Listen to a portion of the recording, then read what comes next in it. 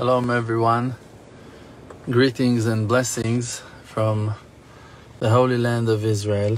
Baruch Hashem, we are enjoying great sparks and great lights after spending wonderful days with our families, loved ones, the ones that have those wonderful people around them to see their lovely faces and smile with that great bounty, that great treasure of having families, and the ones that are struggling without, for them for sure also those holidays are very highly and important, because even without the family members and even without the amazing experience of like hosting and like all the meals and dining, and there is some very deep great feeling of being in touch with the holiday, with our souls from within.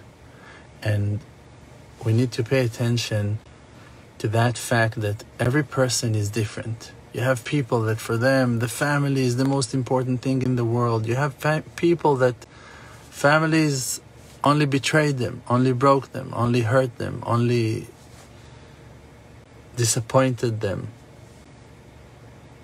And those people also have life. Those people also can find the purpose of those holidays and of those hours that are so highly and important.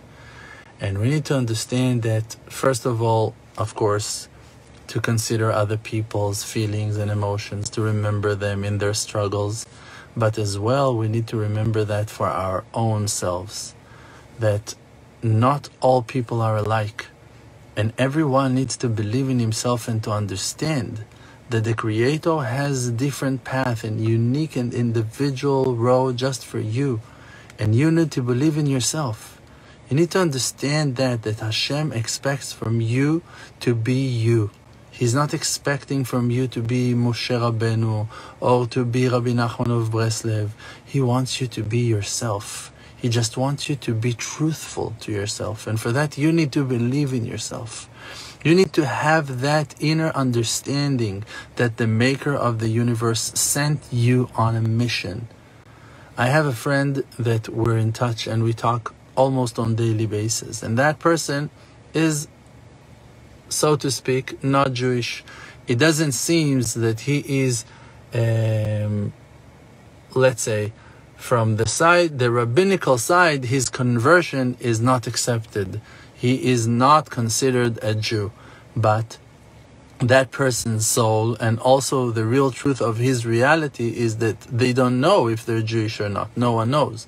Only the Creator, he knows really, because the Creator knows and remembers all the forgotten things. The Creator, he's the one who knows exactly who was your great-great-grandmother and where she came from, and you don't know. No one knows.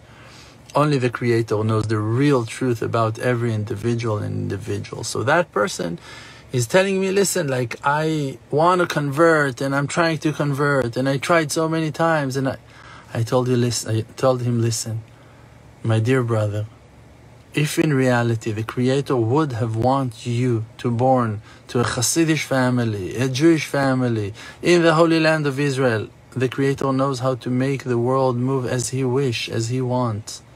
And if He didn't, it means that you have a mission. You have a mission with your family. You have a mission with your surroundings, with your community, with the people around you. And that is your mission.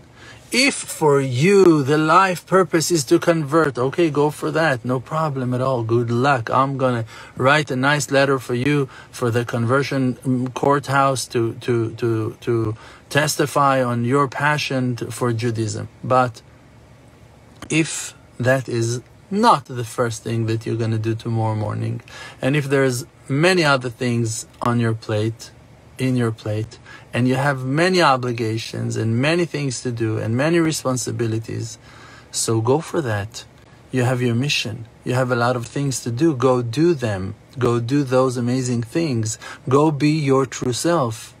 And when the time will come, and when Mashiach, our true Mashiach, will come and will remove the darkness and will shine the world with the light of love and truth and honesty and all the greatest things of them all, all the darkness will disappear and all the truth will rise and shine and float up, and we're going to see the truth, and you're going to find the true purpose of your being. But as for now, you need to do the best that you can.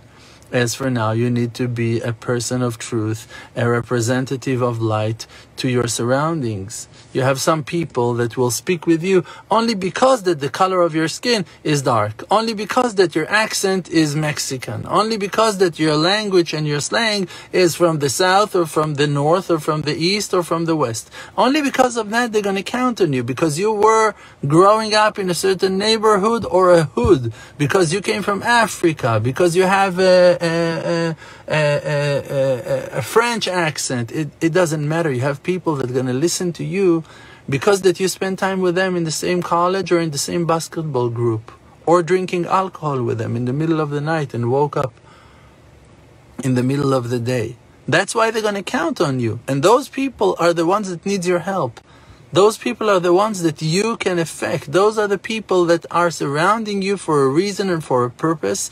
And your souls are connected for a reason. And it's all supervised and synchronized by the Creator for a greater purpose than we can imagine. And you just need to believe in yourself that you are a great lighthouse to the darkness that is surrounding you. So don't be scared of the darkness. Just turn on the light and be that lighthouse. I was born in Yerushalayim, in Jerusalem. I was born in the Holy Land of Israel. And my connection to Judaism started only when I was 18, 19 years old.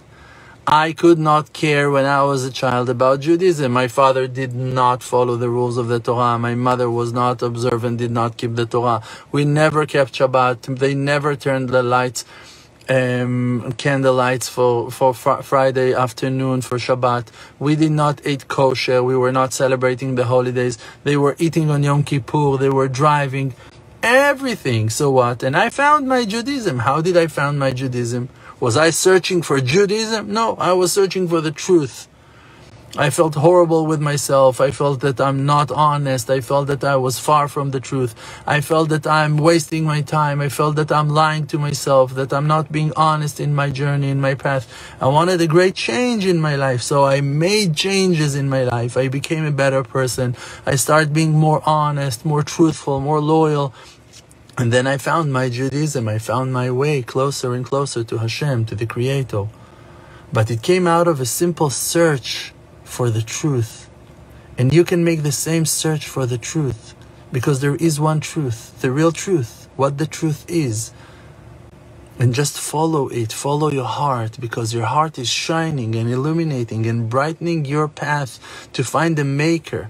And the Maker is speaking with you from within, using your senses, using your inner voice, speaking to you from within, and opening another door for you, and another door. And when you get into one room, from that room you have a different, higher, greater perspective. You can see a deeper layer, a deeper level, a higher level, and you can climb up another floor, another level, another stage in life, and to climb, and to rise, and to shine, and to bloom, and to succeed, and to illuminate the world with the light of your truth. And people will connect themselves to you based on your honesty, on your loyalty, on your kindness, and you will shine for them.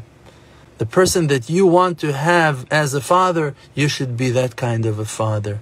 The friend that you want to have, you should be that kind of a friend to your friends. And the light will shine from you to others, and others will connect themselves to you, and through you to the Maker of the world, of the universe. We have such a great mission. The majority of the people of our nation are forgotten tribes. 10 out of 12 tribes are still out there, not even sure about their Judaism, not even sure about their connection to the people of Israel. We're the tribe of Yehuda. Yehuda took the responsibility in front of his father Yaakov to make sure that the brothers Shimon and Yosef will come back. Binyamin will come back. That they will come back. He made sure, he took a guarantee, he took a vow in front of Yaakov. We, the Jewish people, we took that vow. It's our responsibility to bring back our siblings back home to the land of Israel. This is our mission. And that's what we need to do. That is what we need to do with our lives. To go and spread the light, to go and wake up all the souls, to call them, tell them, are you Shimon, are you Levi, are you Naphtali, are you Issachar, are you Zvulun, are you Dan, are you Gad, are you Asher, are you Levi, who are you? Are you Jewish, who are you? And to keep on calling all the tribes, Shimon, everyone, call them, hey, Yachi, brother, what's going on? Wake up, are you Jewish, are you Israeli? And how will you know if a person's soul is an Israeli soul? The Israeli souls has three things inside of their heart: a connection to the Holy Land of Israel, a connection to the Torah, and a connection to the Maker, to the Creator of the universe. And of course, because they are Israelis, they love the people of Israel. So four things you have: the land of Israel, the Torah that's been given to Israel, the people of Israel, and the Maker, that is the King of Israel.